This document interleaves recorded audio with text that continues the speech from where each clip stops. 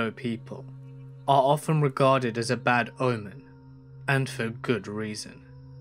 Apart from being a terrifying apparition, they often cause a great deal of malevolence wherever they reside. Please join me in welcoming the paranormal scholar as we delve into the world of shadow people.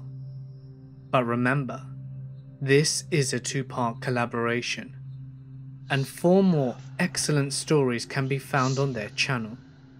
So when this video ends, be sure to follow us over to get all 8. But without further ado, it's time to get comfortable and let the darkness take control. I was laying in my bed, the room door in front of me wide open and to the left. I could see the room where the front door was. There was an antique cabinet that my father had put lights in that illuminated with a white glow. I started to freak out for no reason and began sweating. I, for some reason, knew shit was about to happen, and I was about to witness something. And about 5 minutes later, laying hot in sweat, I saw it. There was a door in the back of the room, with the front door. A black, outlined humanoid figure walks out, mildly staticky looking. It takes a few steps towards the front door and then stops, does a military-like turn facing me, and at this point I'm freaking the shit out, eyes wide. It walks into my room and stops beside my bed, does 1 more military turn facing me. At that point, I figured I had nothing to lose. I noped out of my room and ran through the thing, ran upstairs to my parents' bedroom and knocked furiously at the door waiting for them to let me in. My eyes focused on the stairs, making sure that the thing was not following me. Nothing. I slept with my parents for the next few nights. It was one of the scariest things to happen to me as a child. A short time after that encounter, I began to settle down and my thoughts were no longer fearful. I don't usually tell it to a lot of people. The only people who know are the others involved and a handful of friends. It's always haunted us, and although we've tried to find anything out about it, nothing seems to fit. There's some backstory I feel is necessary, but bear with me since it escalated pretty quickly. I live in a small town in central Wisconsin, and it's always been the kind of place where kids would run around in small packs until midnight or later, since your neighbours were typically like extended family. You have to understand first off that we all grew up in the country surrounded by woods. We knew the land, and we knew the wildlife of the area. What we saw was no animal. Like I said, it wasn't uncommon for kids to stay out until 2 or 3 in the morning around my home. It was about that late, and 6 of us, including myself, were still playing Ghosts in the Graveyard. We were playing in the woodlot behind Becky and Andy's house, and if you're unfamiliar with the game, you hide and then try to reach a safe point without being tagged. I'm a dark-skinned girl with crazy brown hair, so it was always easy for me to hide in the underbrush of the forest since I blended in well. I went over by the fence near the neighbour's property line and hid in the small ditch by the posts. It was pretty isolated, but I could still hear Becky trying to find people in the distance.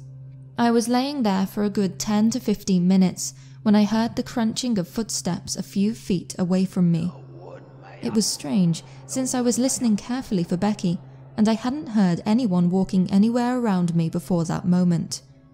I figured someone might have been up a tree and jumped down, but when I looked up, it wasn't anyone. There were these 2 humanoid beings, seemingly made of shadow and a lot taller than any person I'd ever met. They had to be around 8 feet, since their heads reached almost past the lower boughs of the pines. They had white faces, with lips but no nose, and their eyes were just dark, like holes, without lids. Even more frightening than their appearance was the fact that they had made no other sounds. Anyone who has lived in a forest before knows that when it's quiet, it's quiet. You hear everything, even your own heartbeat. They didn't breathe. There was no shifting sounds. They were just there. They weren't moving, and being a kid, I still thought these things had to be people. They just stood there, staring at me like they were waiting for me to do something. I was really stupid, and I should have just ran, screaming as soon as I saw them, but I was too scared to move. I remember it vividly, and I got up the courage and asked them, "Hello?" And when that got no response, I repeated myself more timidly. I've gone through a lot of stuff in my life, but I've never been so scared as I was right then. Then there was this moment, like some weird buzz in the air where I just knew they were talking. I can't really explain it, but it's like the feeling you get when two magnets try to touch each other. They were talking. I just didn't know what about. Suddenly, they started fighting with one another. It was synchronized, with both of them reaching and grabbing at each other at the same time. But there was still no sound. It was like someone had muted the television, except for the movement they caused on the ground. I booked it after that. I was crying hysterically and calling out for help. Anyone who knows me knows that I don't do that. I don't cry or get overtly emotional. I'm the rock that everyone else goes to in a crisis situation. I was the oldest in our friendship group besides Andy, who was Becky's older brother and not really a friend. And I had practically raised some of these kids, even though I was only 13. I don't usually get scared, but I was terrified then. Of course, Becky came running, and Nathan followed since he had already been caught. They tried to ask me what was going on, but I could barely get it out. Seeing them gave me back some courage though, and I called out for Greg and Mary to get back to the house. Mary came back running from the church lot down the street. She was crying because she had seen them too, and was shaking. We were grouped up by the back porch when we heard Greg scream. He came out to us, and his arm was scratched and bleeding. He said he didn't know what happened, but something tried to grab him. We ran inside and woke up Andy. Becky locked all the doors, and although I felt a bit better inside, I was still freaking out since these kids were still in danger. Of course, Andy and Nathan weren't all that quick to believe us. Andy because he was skeptical, and Nathan because he was scared. Like Becky though, Andy took it more seriously when he saw how shaken up I was. Like I said, I'm not the one to get shaken up. The gun case was locked since Becky and Andy's parents were out of town, but they both played baseball and grabbed their bats. I didn't want to go back out there, but Andy said I needed to show him where they were. Becky went with me and stayed behind as I walked them back to the fence, but they had disappeared. It was a relief, but when we got back inside and looked outside the windows, we could see more of them staring at us from the edge of the woods. Their white faces were bright in the dark. All of us just huddled up in the living room, terrified. We were there for a couple of hours, and Mary kept trying to get me to take her home. She was still crying and worked up, and although I wanted to get her home, she was about a mile away and would have to go on foot. It was getting close to 4 a.m. though, and my mother called, screaming at me to get home before hanging up. I remember we went to the garage together and just looked out. We didn't see them, but none of us were certain that meant that they weren't there. Nathan and Greg were the closest besides me. They both booked it, and I could see Greg make it to his driveway in the distance. It was lighter out, and I had somewhat recovered. I told Becky to go back inside, and made the executive decision to walk Mary home. Andy and Becky didn't want to let us go, but I was older and felt responsible for her. Andy made me take his bat though. We both ended up running for a while, but I wasn't the fastest person to begin with, and she was exhausted. It took us a good 20 minutes to get back to her apartment. We got there, and then I walked back alone without incident. I don't think we ever played in the woods again after that. Nathan moved away. Becky and Andy became jerks, so the only two I'm still close to are Mary and Greg. It took a while, and honestly I had thought I had imagined the whole thing up. About a month later though, I had Mary and Greg sleep over, and I brought it up. They remembered it, and Greg showed me the scar on his arm. Mary told me that they'd been in the small woods behind her house a couple of times since then, like they were keeping watch. I thought this was crazy, but then hearing them confirm everything kind of made me wish I was. I only saw them once or twice after that myself. Like Mary's experience, it felt like they were keeping watch more than anything else. What's weird is that after this happened, I felt more connected to everything around me. I thought ESP, ghosts and all of that stuff was just people being scared, sick or insane. But now that I've had a taste of it for myself, it was like I couldn't go back. My sister went to see a psychic later and dragged me with her. The woman we saw, and every other one I've met since, always tells me I was touched by something and that I was special. Again, I thought it was nonsense, but I started doing fake fortunes at summer camps since I figured I could copy what they did. It wasn't even with tarot cards, just a regular deck of cards or reading their hands. I would see images in my head, brush it off as imagination, and then when I described them to the people I was reading, they all seemed completely shocked and would tell me how it was true. This wasn't that horoscope stuff either. You know how you can say things that apply to anybody. No, I saw a boy in a blue jacket next to a red pickup truck, crying on the ice, and the girl told me about how her little brother had broken his ankle. I would pick cards, seemingly at random from the deck, and make up some rubbish about how this meant there was a family conflict between this girl, a sibling, and some guy in a baseball cap, only for them to get mad and ask me who told them about it. It freaked me out, and so I stopped, until last year when I went to college and met my friend Christina, who was the president of the Pagan Forum and did her own divination. I remember telling her about the shadow people and the weird stuff that happened afterwards. She helped me figure out how to use my gifts, and I've been helping people ever since. I've got stronger, and now that I have experience, I can tell that when I read a person, it's that same magnetic sensation as those things had when they were talking. I can't say for sure, and I know this whole thing is really hard to believe, but I think that whatever came after us that night left something behind.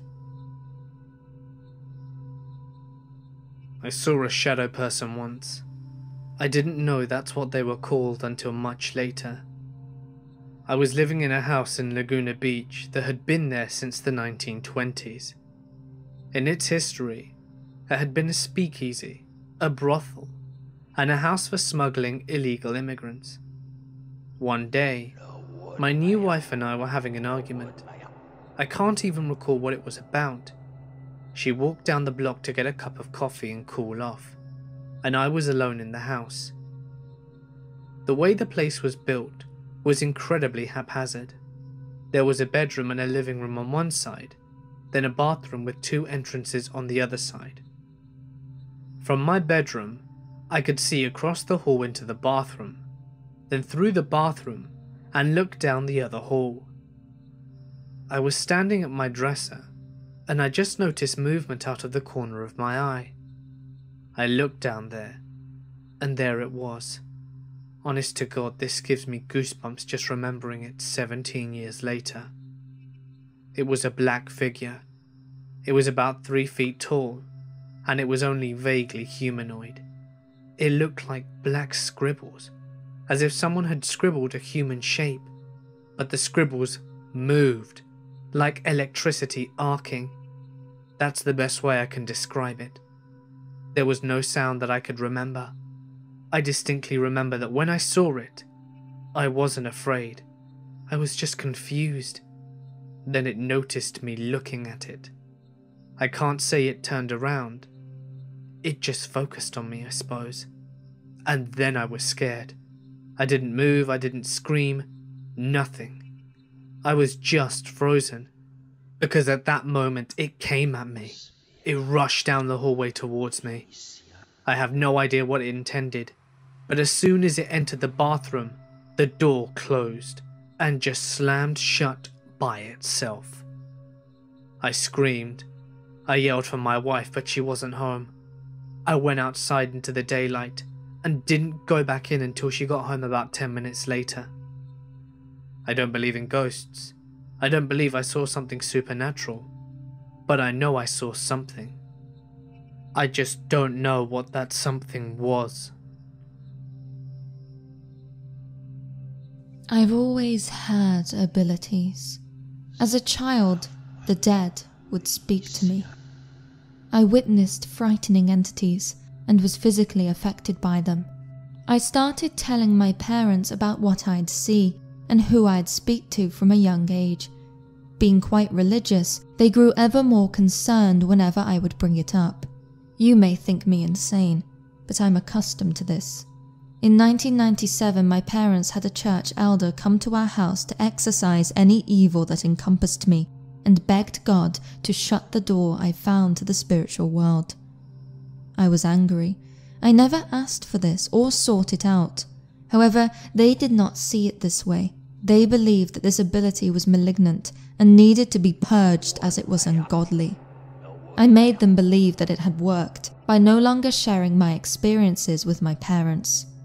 I grew to resent them because of the lack of compassion and understanding they showed me.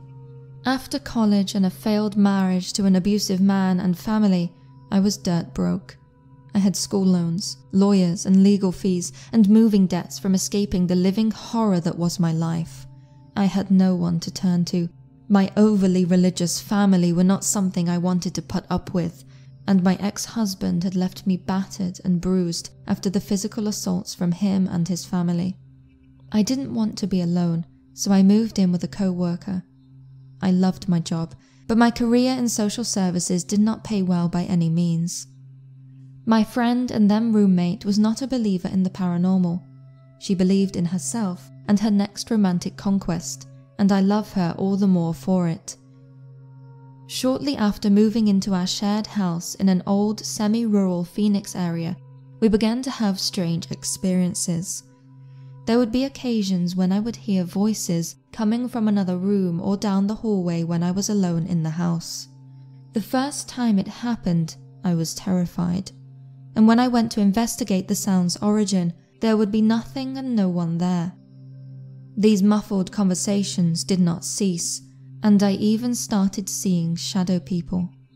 From the corner of my eye on occasion, I'd see a shadow pass along the ground or across a wall. I was accustomed to this. However, something about that house or the spirits residing there made me nervous. There was a darkness that consumed the house, and I could sense its sinister nature. There would be several times when my roommate would ask if I had moved things, or entered her room at night and just stare at her from a corner, or persistently leave the door unlocked. The answer to all of her questions was, of course, no. At one point, she awoke me in the middle of the night, shaking. She asked me to burn sage and explained that she'd been having weird dreams of a man with a skull face holding her down and sucking out her soul. She also stated that she knew she was awake, but the entity was preventing her from moving. When she tried to repel him, all the light bulbs in the room exploded. I could tell she was terrified, as she didn't want to sleep in her room. She was normally a strong, fearless person, but this was too much for her. The next day, I burnt sage and salted our entire house. I attempted to tell the energy it was not welcome and had no power here. Nonetheless, it persisted. It got to the point where I would just collect my dog and stay at my boyfriend's house because of the intense activity. Whatever was in there was powerful, and I had no idea how to be rid of it. My roommate started burning incense when I wasn't home because the experiences were growing so frequent. Not even 3 weeks later, I was on holiday with my boyfriend when my roommate called. She was crying, because our 16-year-old neighbour had murdered some of his siblings, including a baby. The others were wounded but had sought help. I moved out the next week. I could feel the depression like a heavy blanket. She continues to live in our house. She still has horrible dreams, and at 28 was extremely healthy, but now has 2 horribly debilitating diseases. It may all be a coincidence, but maybe it's all because evil truly rules that neighborhood. Whatever lives there is truly insidious, and I am all the happier to be rid of it.